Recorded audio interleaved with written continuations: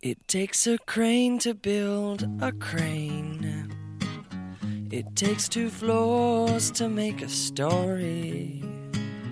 It's quite challenging to explain the concept of body organs to children aged between 3 and 5 years old, T3 level, because the organs are hidden in the body where we cannot see them. So, rather than just showing a poster or flashcards, I wanted to use something that the children could interact with. So I thought, what about a 3D body organ apron? The children can learn about the correct placement and functions of the different organs and are able to interact in placing the organs onto the suit. Sounds good, doesn't it? So we designed our own diagram of the organs and sewed and stuffed them to make the finished product. It needed to be simple, yet effective, with a 3D aspect. We wanted to make it so that the organs could be attached on by the children with Velcro, like removable vital body organs.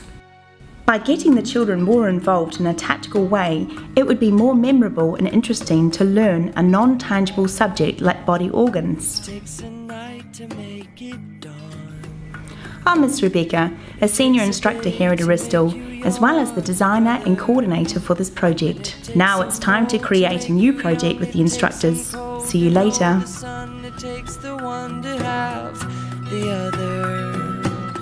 And it takes no time to fall in love.